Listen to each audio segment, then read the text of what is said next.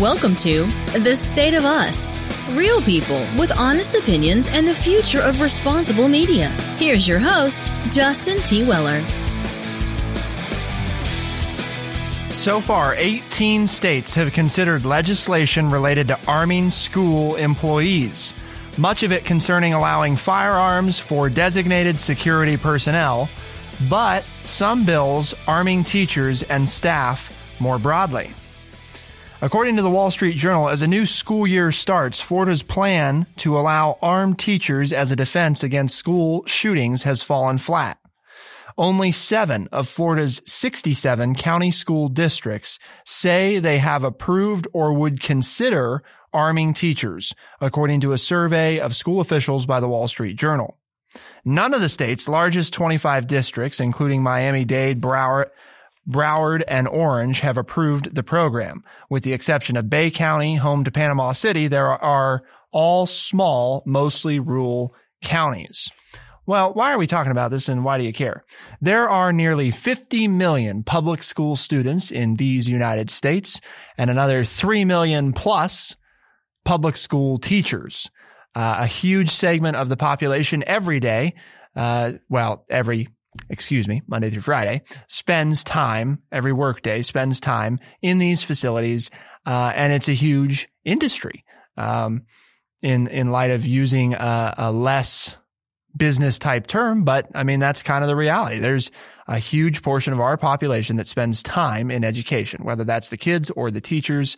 And naturally, over the past number of years, more attention is being paid to school shootings, and there's a lot more thought being put into how do we keep kids safe. So today we're going to talk about why this is falling flat in Florida, and also talk about whether or not schools should consider arming teachers at all. So that's what we'll be looking at today, but of course, no conversation would be complete without your friendly redneck liberal, Lance Jackson. Good day, sir. Yeah? Yep. You're a former educator, just for our listeners, right? You could say current as well, but yes. Okay. Former, current, sort of. Lifelong educator. Yes. How's that? Mm-hmm. I've been lifelong in the public school system. 32 plus years. Either as a teacher or a coach or a substitute and Right. or check all the above boxes. Okay. Yes. Long time. Mm-hmm. Well, and you do education on this show. Right. Or try to. Right. It's obviously what you stated, what I picked out of that was it's a consideration. Obviously, it's a consideration to do this. Yes. The question is this an educated response or an hysterical response?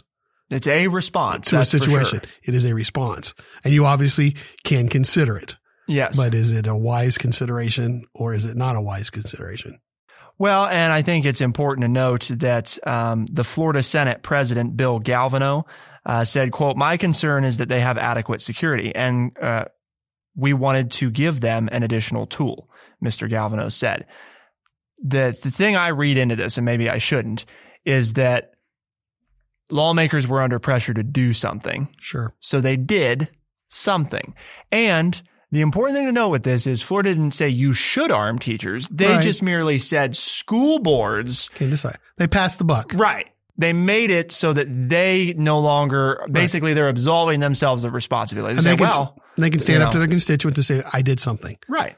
So I said your local school boards, which in Florida, it sounds like they are county school boards. They're not necessarily correct, by the city, but each state can, that's one thing that the federal government, I can't even say that anymore, but the federal government used to keep its hands out of education, but they don't anymore. Thank you, George W. Bush. But they have now absolved themselves of anything as politicians because we've said now you can do this if you want to. So there you go. Well, our job is done. We responded to the crisis. Let's move on to something that's a little bit easier for us to deal with. Again, it was done at a time when people wanted action. Does that always mean the best action was taken? Or is this the best action to be taken? Well, put more guns out there so that if somebody comes in, then you can shoot them before they shoot you. Is that the America that we now live in? So the Washington Post did a piece entitled armored school doors, bulletproof whiteboards, and secret snipers. Billions are being spent to protect children from school shootings. Does any of it work?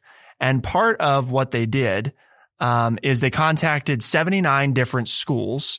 34 of those provided answers, including Sandy Hook Elementary.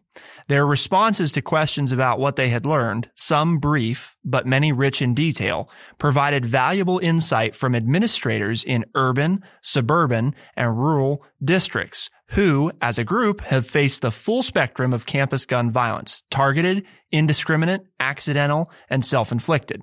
So they talked to a wide variety of places that experienced, they've gone through these shootings.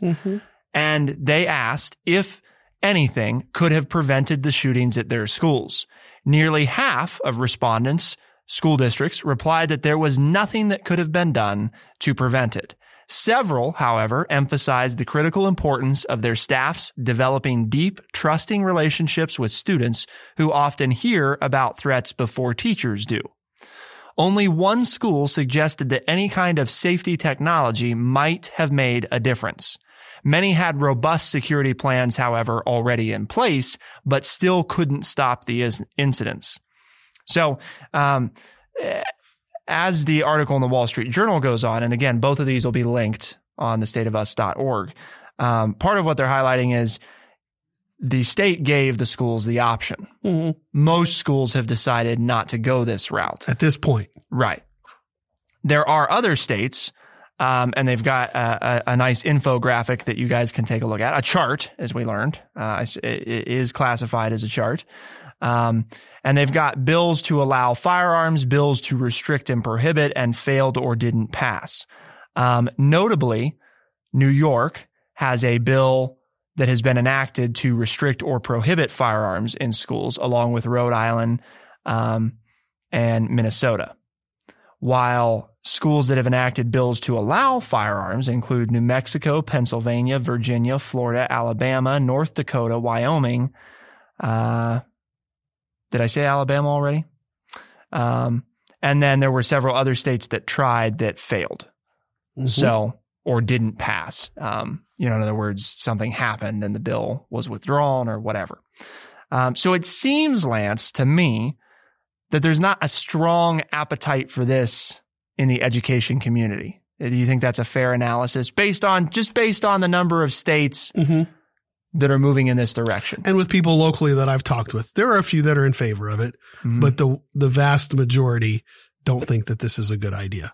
But there, I will be honest, and there are some of my fellow colleagues that I've talked to who wouldn't mind doing this, and if it were an option for them, would even volunteer for it. So this is going back to the Washington Post piece. In 2016, Utah's Union Middle School had a surveillance system, external doors that could be accessed only with IDs, and an armed policewoman known as a resource officer, when a 14-year-old boy shot another student twice in the head during a confrontation outside the building just after classes ended.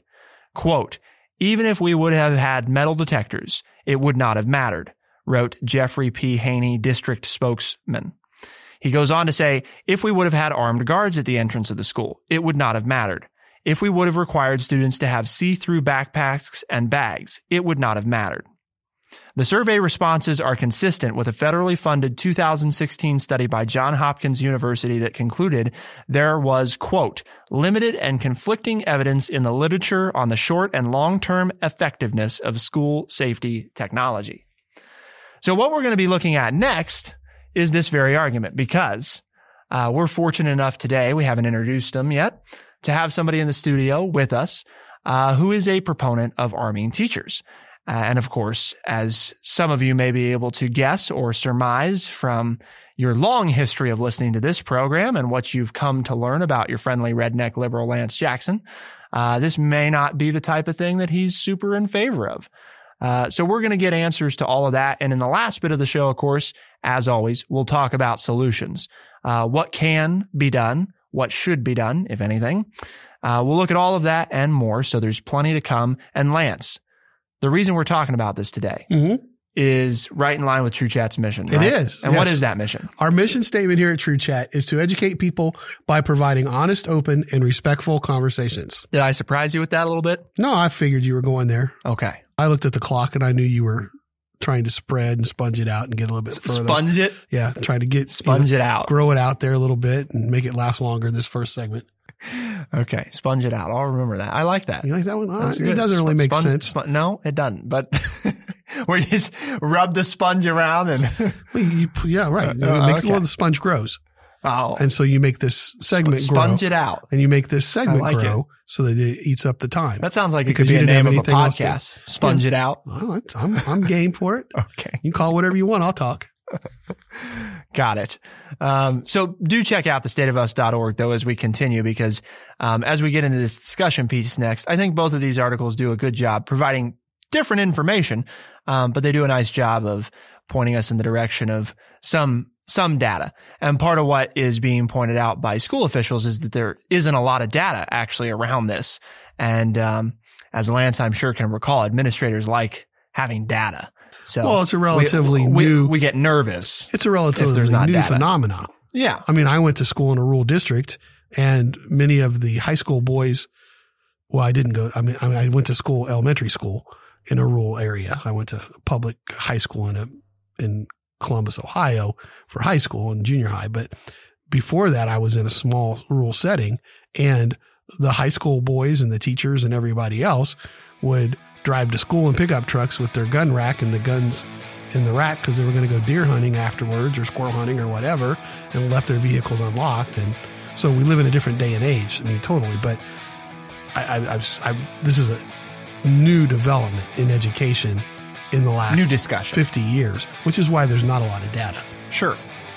So we've got more to talk about. We're going to get into a little bit of back and forth. Keep it right here on The State of Us, and we'll be right back.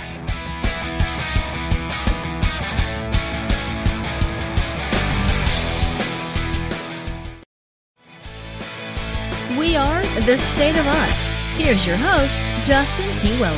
That's me, or so they tell me anyway. That's what Our Lady says. Nearly 50 million public school students, 18 states have considered legislation related to arming school employees, and much of it concerns allowing firearms for designated security personnel. However, some bills are now addressing arming teachers and staff more broadly. We've kind of walked through so far what's happening in Florida and around the nation. Not a lot of districts seem to be embracing this, really not even a lot of states.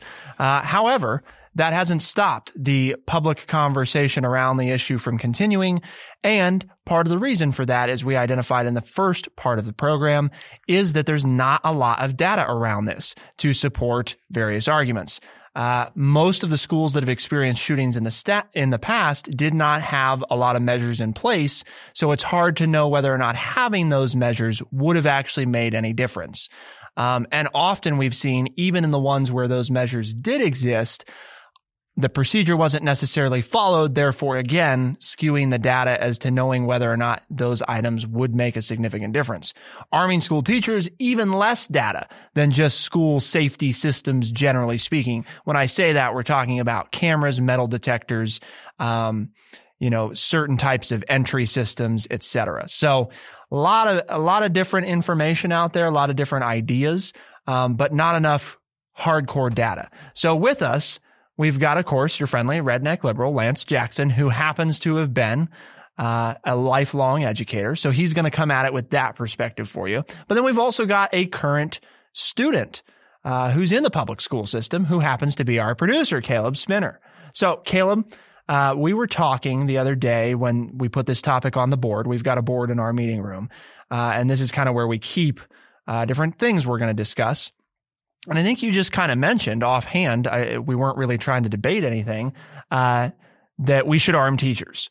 And naturally, Lance has some thoughts about that, as do I. But let's start off with, we're going to just give you the floor, and you provide us your position, as much or as little detail as you think's important.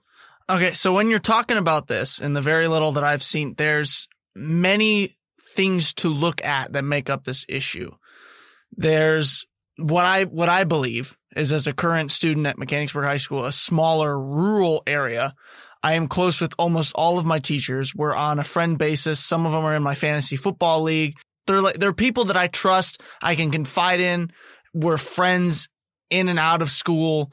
We have a great relationship there where I would trust them. How many people are in your class? 68 last time I checked. I'm using that because that'll help, I think, people who are listening around the country get a perspective of when we say small, that's what we mean. Yeah. So I'm closer with these people. I trust these people a lot more than I think the bigger schools do. I know them a lot better than I think students at bigger schools know their teachers. So if we decided to have teachers arm themselves, I trust that my teachers will be responsible with this, and I trust that one of them's just not going to shoot up the school one day. That's the other thing is at the bigger schools, you have not only more teachers, but you have more of that risk that somebody might explode one day and that there's going to be a background check that doesn't quite cover everything or leaves something out, and teacher unfortunately goes off one day. So there's different things to look at. From my perspective as a small school rural student, I am for it just because I have a unique relationship with my teachers where I trust them completely with my life. Let's be clear about what you're for. You're for you're for allowing teachers to be armed nationwide, regardless of district size. Yes. That's what you're saying. Yes. So even though you're just, again, being clear, not nitpicking. So even though you're acknowledging that there's different problems at bigger schools, I mean, you get into campuses with that literally thousands of kids in some cases where many kids never meet most of the teachers, right? Yes. Not even, I mean, so even in that situation where you're saying it's more likely that something would happen, you still think that they should have the ability to do that. So you would want a process like this to take place. In other words, the decision should be up to a school board. Yes. As a student, I'd feel safer with teachers arming themselves. You want the school board to have discretion, right? Not the state or the federal government.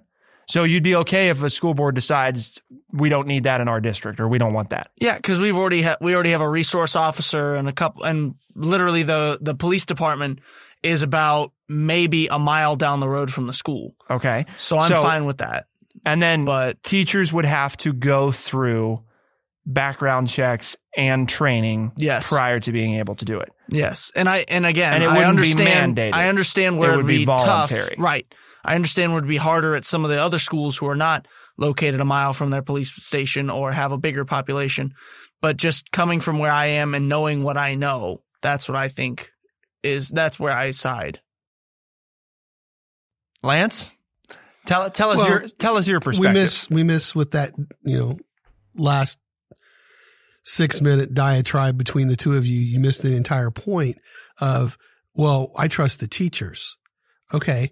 While I may or may not agree with that, the bigger issue becomes not everybody at Mechanicsburg or any school that I have ever run into, not every student is satisfied with the relationship with their teacher. Plus, you're dealing with adolescents who also have personal issues and problems that sometimes they don't have the tools with which to deal with those in the proper way.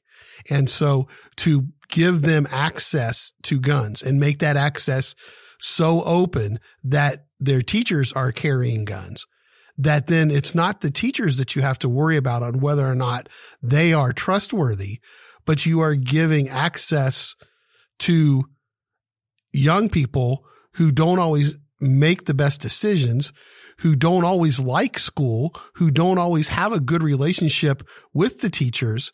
You're making their access to guns even more available to them.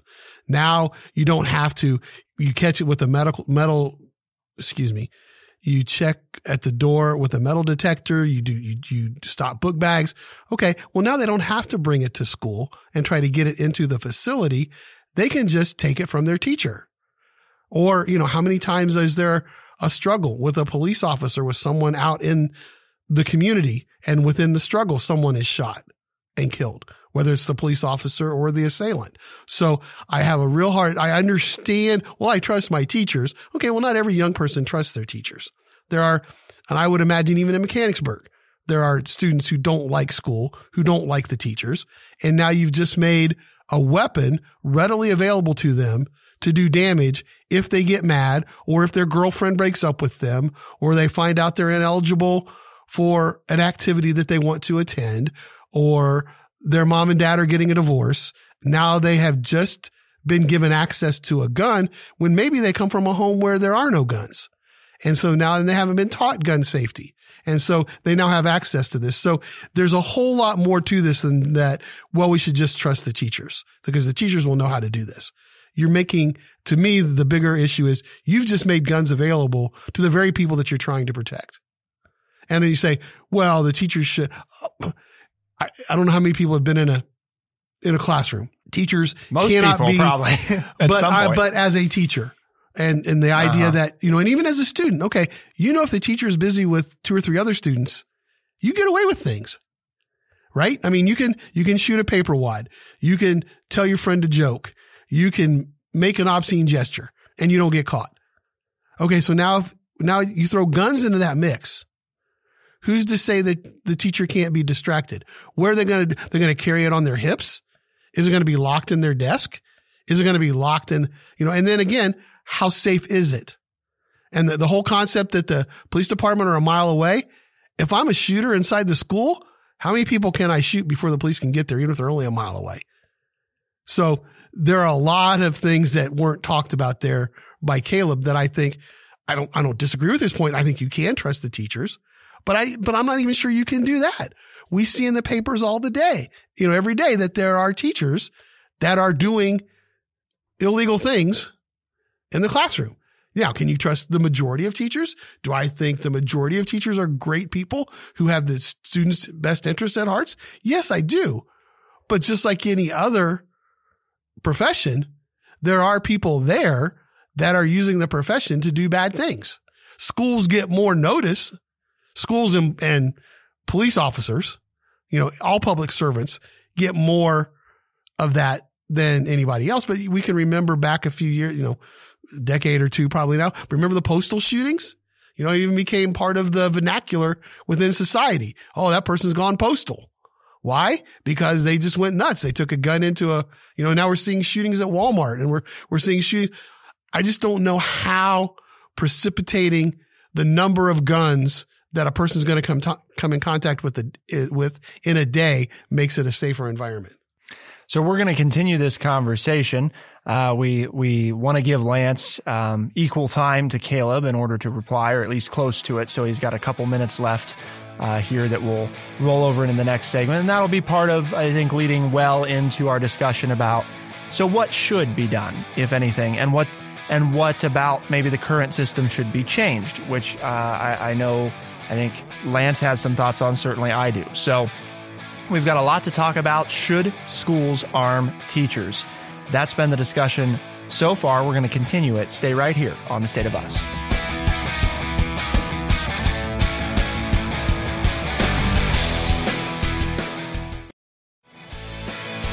We are The State of Us. Here's your host, Justin T. Weller. So far, 18 states have considered legislation related to arming school employees. With nearly 50 million public school students and over 3 million public school teachers, a huge portion of our population is involved and should be involved in this discussion. With the number of increasing shootings over the past number of years, or at least the awareness of these shootings, it's certainly been at the forefront of public discussion. We've talked about so far Caleb's perspective on arming teachers, and he believes that as a student he would feel safer, in part because he trusts his teachers. He would like for them to go through training prior to being able to carry this, and he'd, of course, leave the decision about whether or not even to make that available to teachers up to school districts themselves. Lance, on the other hand, sees some problems with that. Making access to these weapons easier is problematic from his perspective. You've got adolescents who are dealing with a number of emotional things at any given moment, and how safe and how secure is the weapon.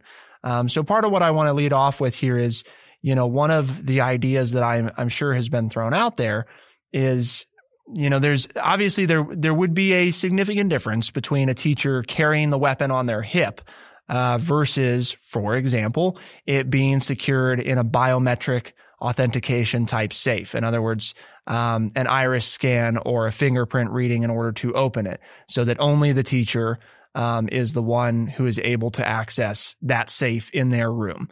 And of course, sure, I mean, there's always ways to bypass and hack safes, but you're talking about, realistically speaking, highly improbable. There's almost never a perfect solution. No, I mean, there are no perfect solutions. So if you but I'm asking about that. But okay, so if you put them somewhere like that, okay, and let's say it is secure.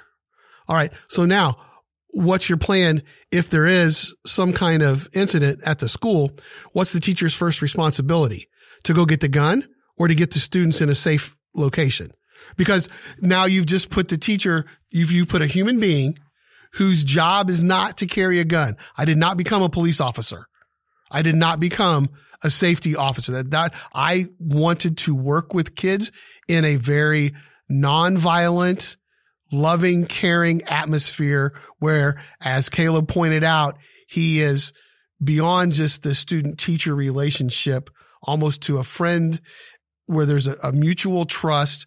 And that's the situation I want to work in if I'm an educator. Right. Okay. Now you're saying, well, you didn't train to be a police officer. You didn't even want to be a police officer. You're not wired to be a police officer. And I know I don't have to get to training. Okay. So now here's the other problem you come up with. Well, Mr. and Mrs. Jones, their teacher carries a gun. Mr. and Mrs. Smith's teachers don't. Now, have you opened up a lawsuit if there is an incident? Because one set of parents, their kids were protected with the gun. The other ones weren't. And no matter what happens, what if the one with the gun, it's taken by the people that are causing the incident and more students are shot? Not that they protected them, or if they did protect them, but the other classroom was all shot up. Now, have you opened up a can of worms, illegal worms here? And then the teacher, what are they supposed to do? Do I go get my gun first, or do I do what I've been trained to do and do instinctively? And that is, I'm going to protect my students by getting them into a safest place, lock the door, shove them out. If I'm on the ground floor, shove them out the window, depending on where the shooting is taking place at the other side of the school. All of these plans that schools have had since Columbine or put in place since Columbine.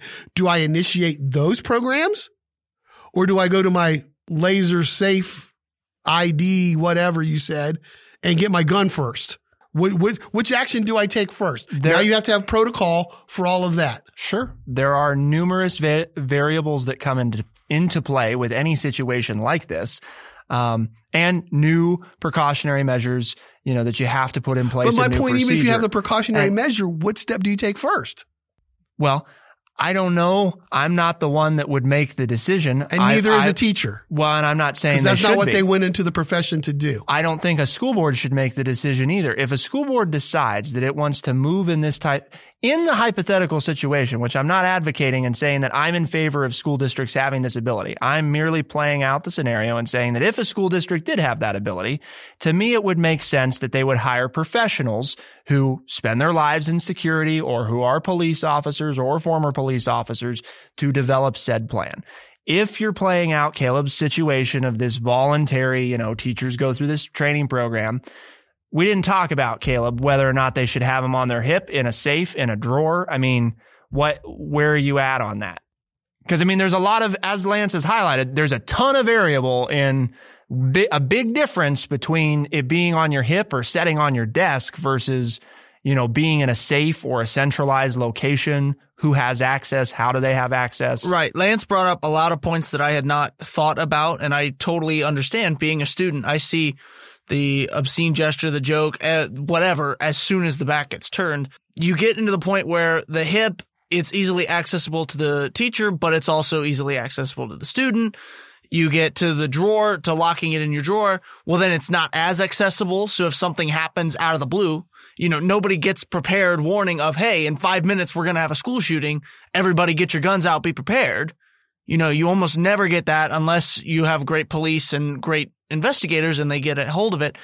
But then if something happens, inevitably, then you're without that gun until you can unlock the safe or unlock the drawer or wherever it is and take it. And then you get to the decision of what do I go for first, which I don't believe that any human being should have to decide between, is protecting their students or getting the gun. It shouldn't be a decision. It should always be protect the kids first. And if I can get to the gun, then that's an added bonus. But what if the gun's the best way to protect the students?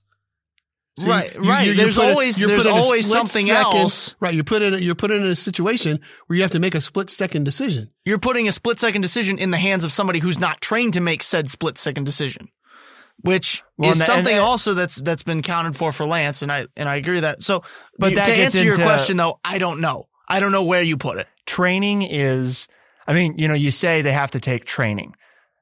That, I think, you could do just a whole program just on that. Because what is that training? I mean, are we talking about a half-day class here, or are we talking about a 6-month course on crisis and gun management? I mean, what are they? And again, this isn't picking on your side of things, Caleb. No, and it's not giving.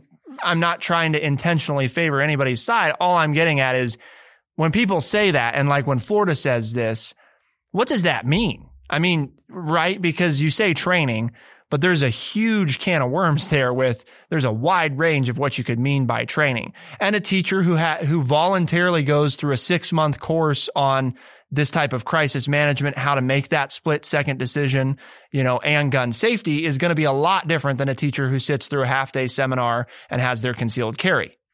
Well, I mean, just again, without taking previous history and all that into account. As a 35-year educator, if you want to just talk classroom time, I've spent over 8 years, the last 35 years in the classroom training to be a better teacher.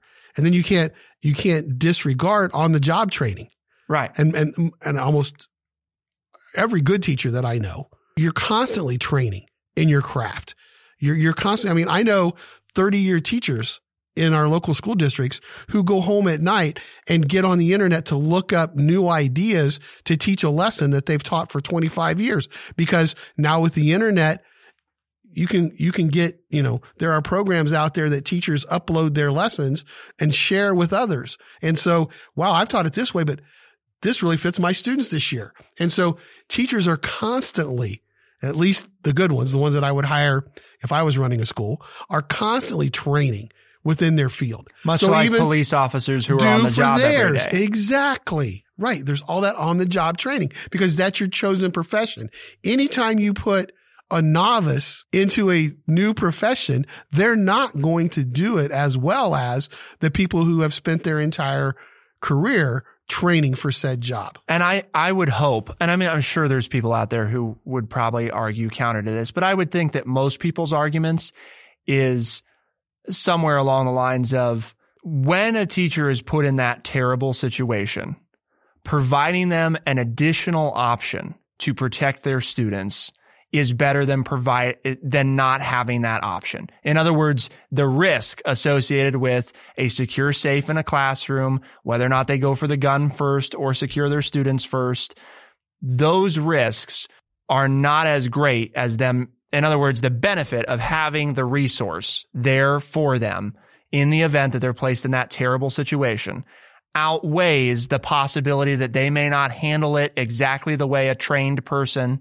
an experienced person would. I'm not, for what it's worth, because we haven't talked about that much yet, the whole gun issue. Okay, so even school shootings, for me, it pulls back to this. We're treating a symptom, not the cause, We say people are getting shot in schools, so the solution is to secure schools. And to me, it's, well, why are the shootings happening in the first place? I'm about treating what I see as the root cause of a problem. And to me, the root cause of the problem is not, making the school safer. That doesn't fix it. That doesn't fix the problem. And I think Lance agrees with that. I think. Yes, if that was the topic, I'd have totally taken it a different track. It's not about arming. It's a societal issue where we turn to guns to solve problems and to solve issues. Totally agree with you on that. And where I was trying to head with this, the point that I was trying to reach, I'm not against making schools safer. I'll be clear on that. I don't like the idea of arming teachers.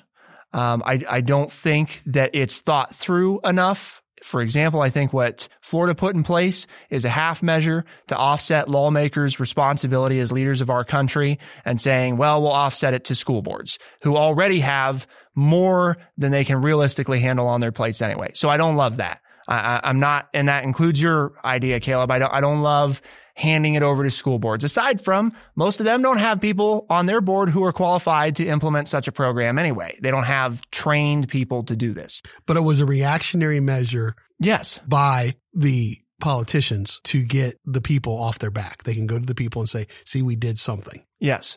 And so to me, it goes back to what we've talked about on the gun issue before, which is you have to look at why would anybody, in the first place do something like this? And you can never eliminate all of them, but I don't think our schools should be set up like prisons either. I don't love that, I have to be buzzed into the school. Does it add an extra layer of protection? Does it potentially discourage somebody who might otherwise take a stupid action? Does it give them that moment of pause? Maybe it does, and if it makes the teachers and students feel safer, even if it's a false sense of security, I'd rather them be able to focus on learning than be worried about getting shot. At the same time, there are problems with that. And that's why I think that we as a society have to look at the root cause of the problem. Are we strict enough with how people should get guns? I don't think so. If you need a license to drive a car, you need a license to own a gun. People may not like that and they may disagree with it. I grew up with them. I don't have a concealed carry and nobody in my family did, and we used them on my farm, and I'm familiar with how to handle certain types of guns. But I still think you ought to have a license. And that's in part because I'm familiar with how just how dangerous they really are. So that's where I'm at. And I think if you start with that, and in the meantime, as that process is underway and people smarter than me are working on figuring out how that works, in the meantime, if you're taking school precaution measures like secure entry systems, buzzing in through cameras, etc., I'm okay with a little bit of both while we go toward what we need to get to. I don't like the idea of arming teachers. So hopefully that was articulated clearly enough. I think today people got 3 kind of different takes. I don't know if we ever arrived at, Lance, I know we talked about before the show, that generally speaking, school safety measures, in your opinion, shouldn't exist, right? I mean, not none, like lockdown procedure, et cetera. I don't know, maybe not. But my understanding was that that's kind of where you were, is a place of learning shouldn't be set up in such a way where we're spending an inordinate amount of time on this. Well, here's a quote that from myself, okay? That I think that a lot of these things that we're doing, while well-intended, set up a false sense of security. Then when a shooting or an incident occurs, even further deepens the sense of despair among young people, because we're selling them that they are protected and that they are safe. And then when something does happen, now they're like, oh man, all the people that I trust, as Caleb pointed out, trust his teachers and his administrators. They've said that he is safe. So he feels safe. So then when an incident would occur, tragically, then there's even a deeper sense of despair and despondence that, oh my gosh, the people that I trusted said I was. And so we're selling a false sense of security. And I'll just end with that. All right. So lots to think about. As we can tell, it's an issue that still continues to be difficult because, as Lance highlighted, it's something that unfortunately is relatively new in the public discussion. And there's not a lot of data to go on, and there's not a lot of past experience to work off of. Not as much as we'd like. But hopefully, if people keep having conversations about this, we'll arrive at something that's better than what we've got now. And I think hopefully it goes back to trying to figure out why we're in the situation we're in the first place. So Lance, we've challenged them to bring other people into the conversation because that's part of moving particularly challenging topics forward, hopefully. What are the different ways that people can be invited to tune in? Well, there's Spotify, Stitcher, Apple Podcasts, and anywhere else that fine podcasts are found. For the State of Us on TrueChat in Urbana, Ohio, I'm Justin T. Weller. And I'm Lance Jackson. Special thanks to our producer, Caleb Spinner, for being on. We'll see you next time on The State of Us. Be the change.